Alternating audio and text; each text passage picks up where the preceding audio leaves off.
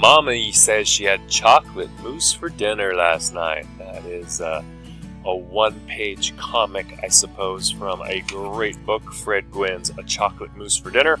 I've always enjoyed that book, sharing it with my students. I encourage them to create language comics for their writer's notebooks, especially those who like to be visual. And so this video is about how to make two types of language comics: Homophone comics and Homograph comics. But before we go into them, a word about visuals. We do 10 minutes of sacred writing time in my class. It is not sacred drawing time. I do not want to see my students drawing their comics during sacred writing time. They should be planning the writing that would help their comics in the long run.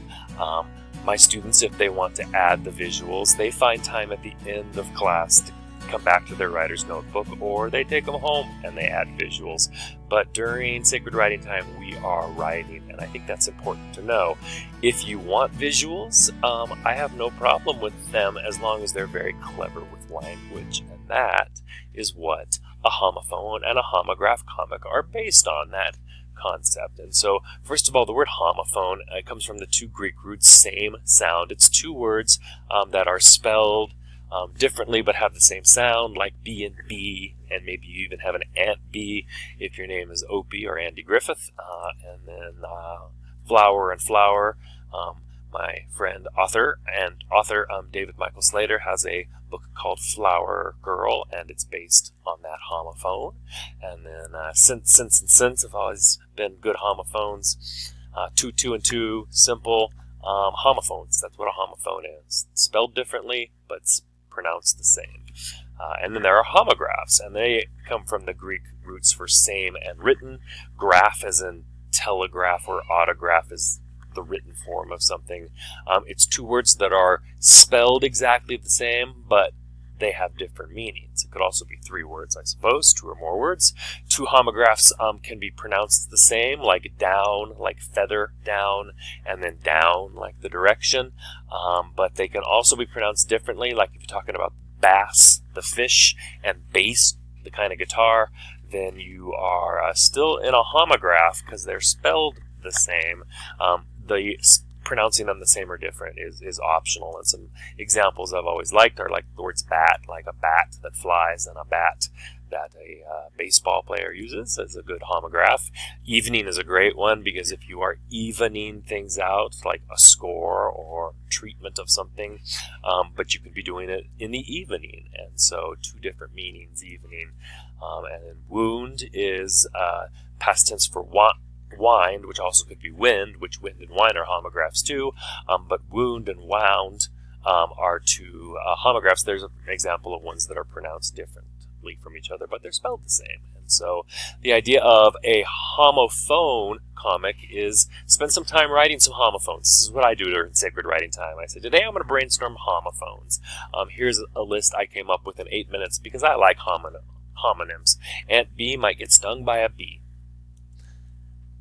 No matter how hard you grind this fragrant flower, you will never produce any flower. Now, as I write these, I think, could I provide a little visual, maybe hand-drawn or on the computer? Because that's what would turn these into a comic if I had.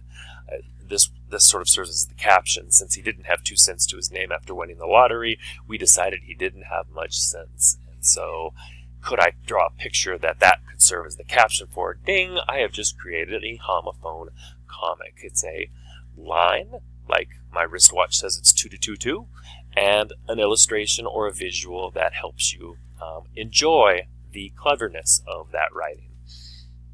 The bald man balled up his fists and bawled like a baby on the subway. That's something I could probably draw a little picture of, and I could make a nice homophone comic out of it. I call that one, all right? We had to bail out of jail with a bale of hay because he didn't have any cash. I did actually know someone named Bale growing up, and so Bale is a man's name. And then here's one. After vacation, my teacher made me write a summary of all the things I did. And you know what? That's the one I actually decided to go with. But one more. If we add up the money that they made from the ad, I think they'd see the ad was bad. That almost sounds like Dr. Seuss. I don't know how I'd draw a picture to represent that, but I bet I could if I really thought so. Anyway, I said number 7 kind of grabbed my fancy the most. And so this is my very first Homophone comic. And please notice there's a caption at the bottom. In September, my teacher made me write a summary. There's my homophone. I do have some words in the comic. You can see I'm a terrible artist. I use Mr. Stick and have no problem drawing Mr. Stick. For some reason, that Mr. Stick with a little goatee and a graduation cap on his head, that represents the teacher, and then there's someone sitting out in the audience. That's not much of a drawing, but I'm not much of an artist. However, I thought my comic was fairly clever. It's the very first one I put in my notebook. I liked it enough. It actually ended up being one of 4 that I ended up on a page together. Over time, I added these. That's what I like to do in my notebook sometimes, is I like to just say, oh, here's a cool idea, Homophone comics, and I'll divide the page into 4, and then over time I'll keep coming back and adding them. These are the 4 that ultimately got added. Sometimes, though, I just create them in the corners of a page, and then that's all that's in that corner of that page, and then I write around them completely different topics. They're nice to be used that way.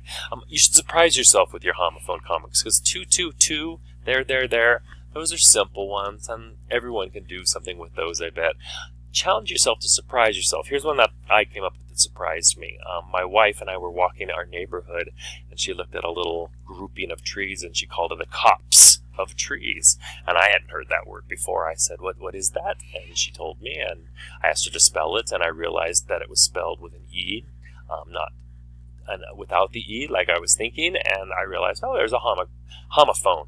And I came up with the sentence that they hid themselves from the suspect. The cops hid behind a copse of trees. Simple little illustration. I learned a new word that day by putting it into a homophone comic. And here's one that one of my students did. Kind of more of a 2-panel comic here. Hannah, my student, did this, and she was clever in that she used 2 homophones. The bass player became the bass of the band. Later they were banned from the city. And please notice with both of those, a little care went into them. We both did that. And the reason why we did that is we were proud of the cleverness we showed with the language. And then we were willing to draw someone's eyes, attentions into that cleverness. We both provided something that's, not amazing artistically, but at least draws you in. And so homophone comics, that's one challenge I have for my students. I challenge you as well if you're keeping a writer's notebook. They do nice things for your notebook. Let's talk about homographs, though. Homographs are the other type of comic I'm pushing. This is step 1 is you got to write some clever homographs. Remember, they're the words that they're spelled exactly the same, but they have 2 different meanings. And so if you saw a sensational headline, like a sensational news headline, while in the checkout, that made you feel good and it made you feel sensational, there's 2 different words, 2 different meanings of sensational going on in that particular sentence. Same thing in this sentence. We encountered 2 stand-up comics reading the newspaper, comics, and comics. 2 different nouns being talked about there. If you want to see Bart's dad tear up, just tear up his favorite baseball card. This 4th one as well, object and object.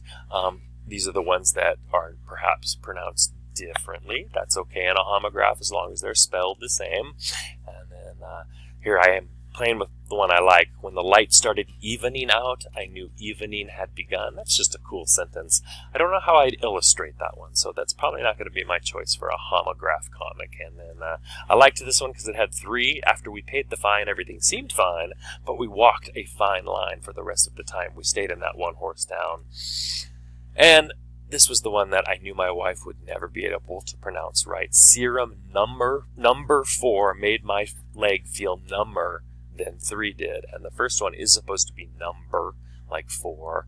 And the second one is supposed to be numb, like what your legs and hands can do when they're cold.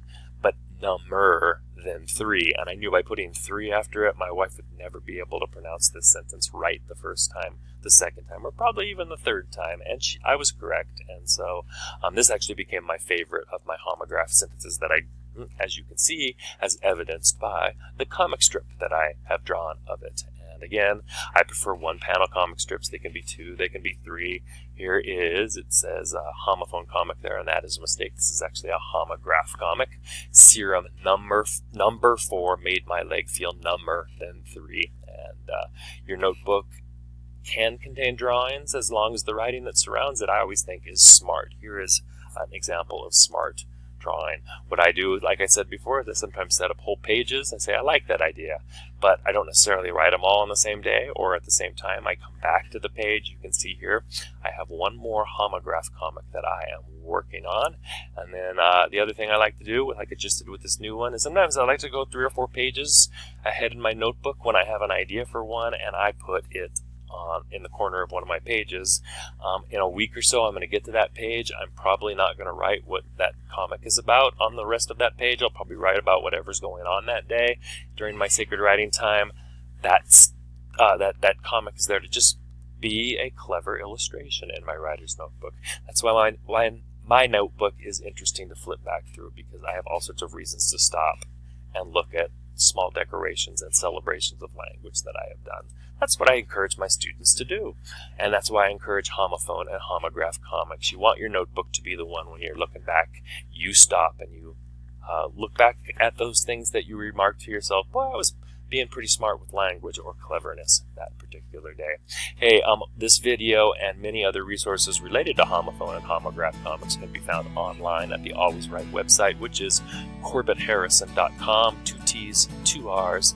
You can also just go to Google and spell Corbett Harrison with 2 T's, 2 R's, and then just type in some other words like Homophone comics or Homograph comics or language comics, and that will help you find our site. We enjoy posting good ideas for teachers because we want our students to be keeping great writers' notebooks. It's time our students claimed their voices back, and these formatted essays that we teach them to write for state tests, they're killing our students' voices. And I can think of no better way, and I see no better way to bring voice back to my classroom than to have my students celebrate their words and their ideas in their writers' notebooks. Hey, keep them writing. That's the important thing. Have a great day, everyone. Thanks.